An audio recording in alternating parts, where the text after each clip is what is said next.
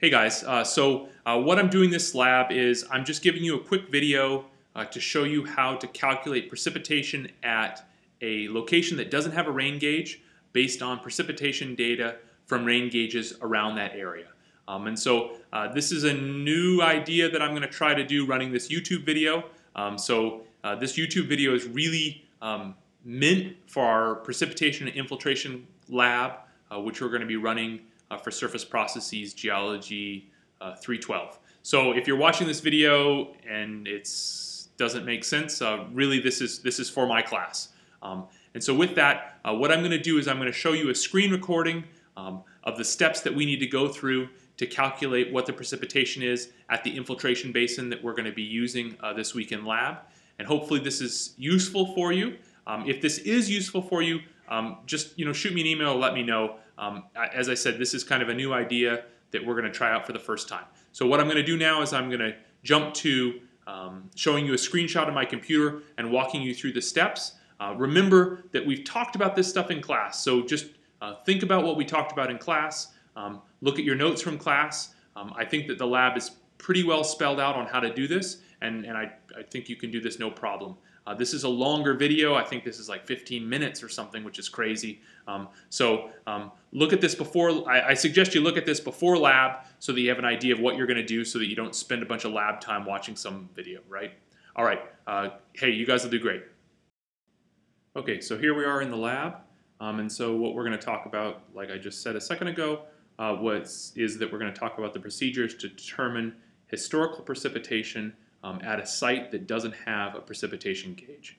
So here's our site right here. This is our infiltration basin between the Cook and the Hockstetter parking lot.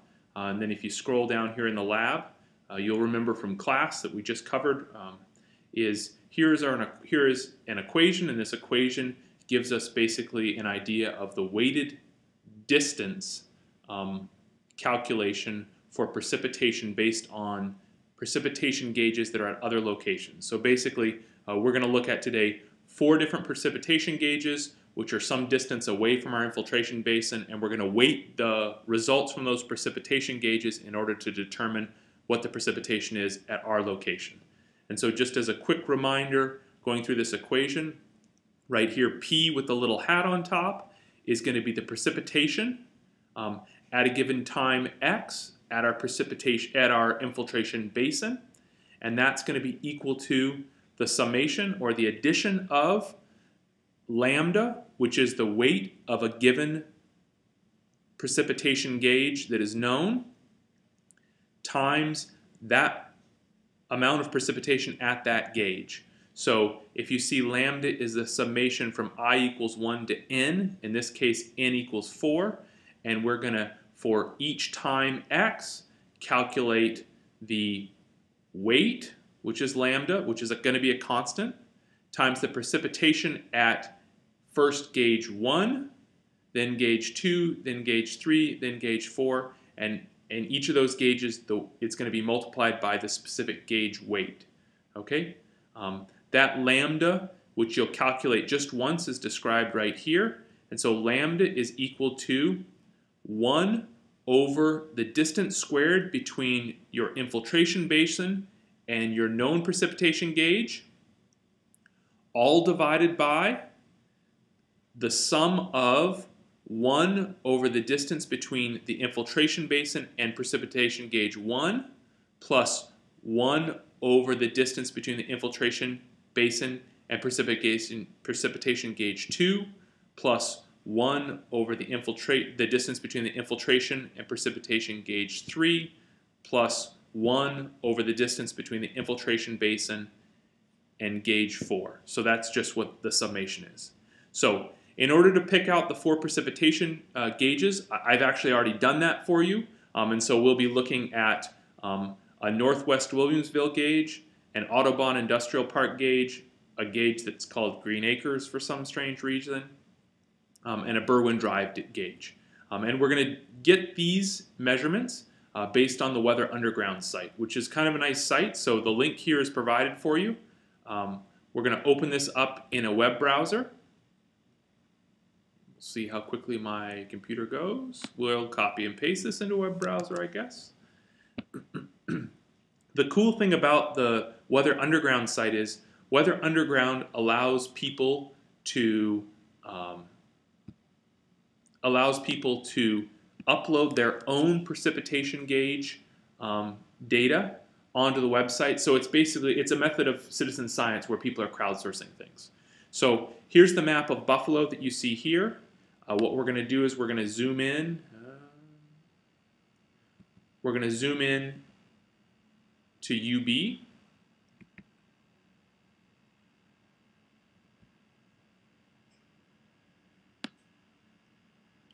So here we are at UB. We know that our infiltration basin is somewhere right in this area right here. And we're going to be looking for 4 different sites. And so the first site is, the easiest site to find first is this Audubon Industrial Park site. And so on the Weather Underground map, each one of these little circles represents what the current temperature is. So the temperature that you're seeing now is obviously a temperature from when I recorded this video, not from the time you're sitting there. So your map will have different temperatures, but the same gauges will show up. If I click on this upper gauge right here, what you'll see is that it shows up and it says Audubon Industrial Park. So I'm going to click on that. And this tells us what the current temperature is and the wind speed. And then it has a station identification number. What I need you to do is I need you to click on that station identification number. That will open up a new window. And this new window is actually a window where we can get our historical data. So if we scroll down, there's the current temperature. Here's a map of the Audubon Industrial Park gauge. And then down a little further, there's something that says Weather History for Amherst, New York, which is this gauge. So this is the section we're interested in. Right now it's set on daily mode, as you can see. What I'm going to do is I'm going to click on this pull-down menu and go to yearly mode. And then I have to go over here to the right and hit View for the page to update. And what I've found is that you may have to click on View a couple of times. For some reason, it kind of gets hung up. And so what it just did was it switched to a yearly mode. As we scroll down just a little further, you'll see some summary data. And then what we'll see is we'll see the historical record for what, in this case, temperatures were like over the last year at this gauge. This next is wind speed. This next graph here is wind direction. Down here is precipitation, which is what we're interested in. And then barometric pressure is down below. So we're looking right now on the graph view. What we need to do is we need to change tabs to the table view.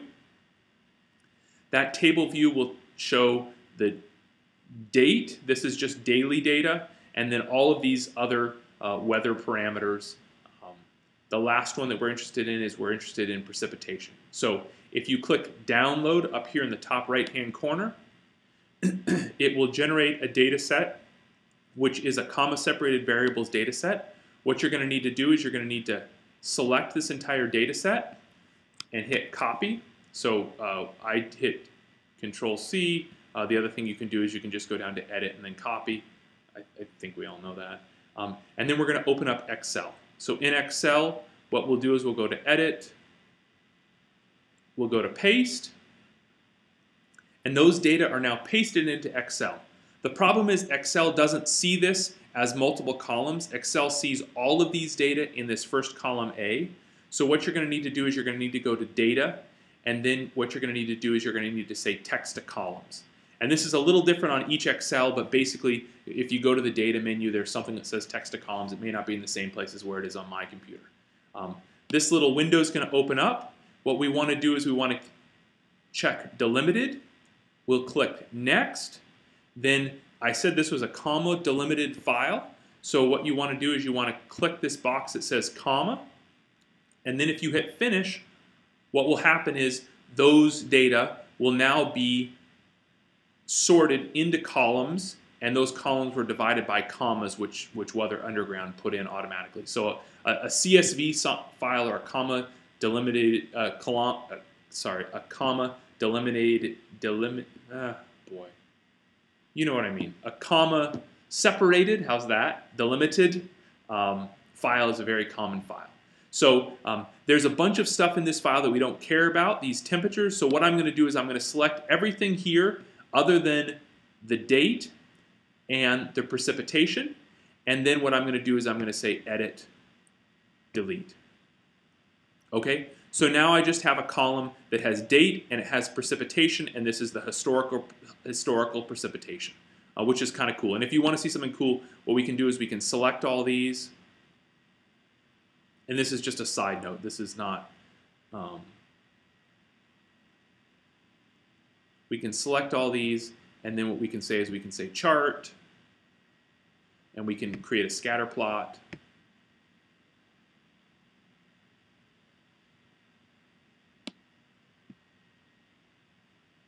Let's actually...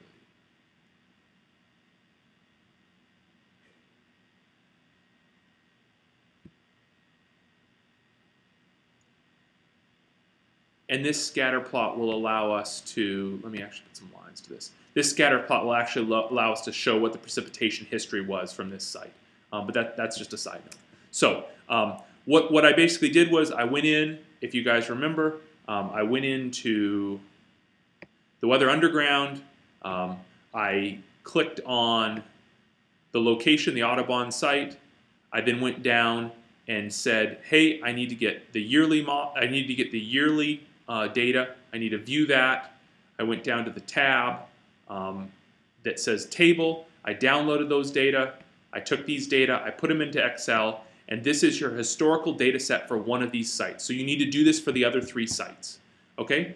And what that does, going back to the equation, is that tells you P sub x. Okay? So that in this case, what this chart that we're just looking at shows you is this shows you the precipitation at time x. So each one of these is time x. This is the precipitation at this given location. So you need to do that for the other 3 locations. The other thing that we need to, in order to determine this equation, is we need to find out what lambda is. And lambda is based on the distance between between the infiltration basin and each of the weather stations. So if we look back on the Weather Underground map, basically what we want to do is we want to find the distance between this Audubon site and our infiltration basin. And the easiest way to do this, I think you can do this a lot of ways, right? You could put this into Google Maps and you could measure based on the scale, but I think really the easiest way to do this is to go into Google Earth. And so if you go into Google Earth, what I've given you is I've given you in the lab, I've given you the latitude and longitude of each of the stations. So if you go into Google Earth and you plug in the latitude and the longitude of these stations in, what will happen is it will put a pin at that location. And so I put pins in at all the locations of the 3 sites. So we were looking at the Audubon site here, and then I put a pin in at the infiltration basin here. So if we want to determine what the distance is between those sites, Google Maps has this cool tool, they're clever guys, right? Which is Show Ruler. And this showing ruler brings up this little tiny box here, which allows us to click on a location. In this case, we're going to click on the Audubon site location. Oh, let me click one more time.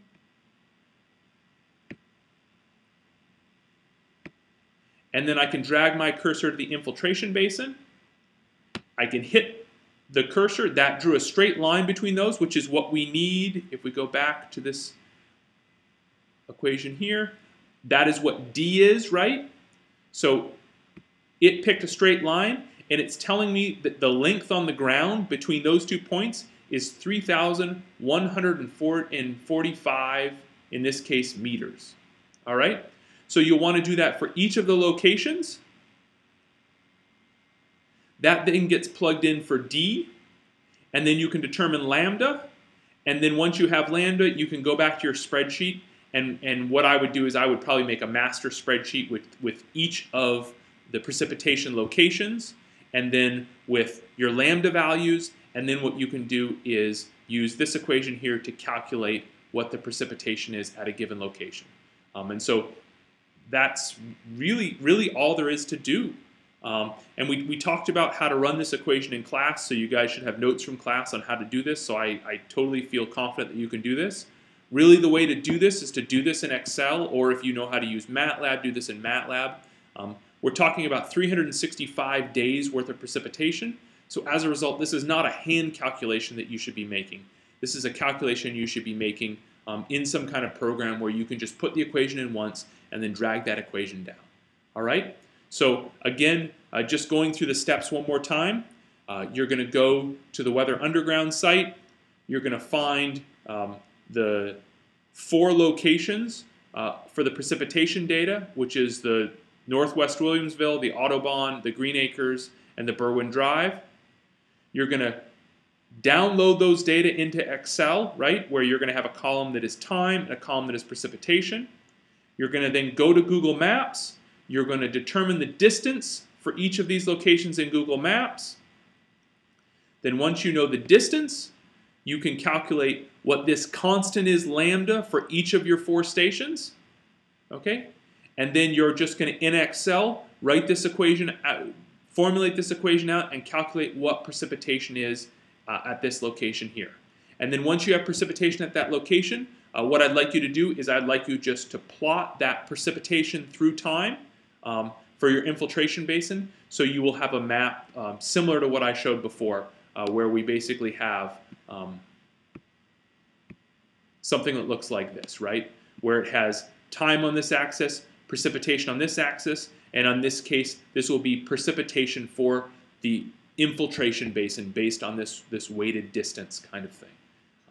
So I think it should be pretty straightforward. Hopefully, well, you probably don't even need this video, right? You probably don't need me walking you through this. You probably can just use the lab. You guys are super sharp. But hopefully this video will help you guys.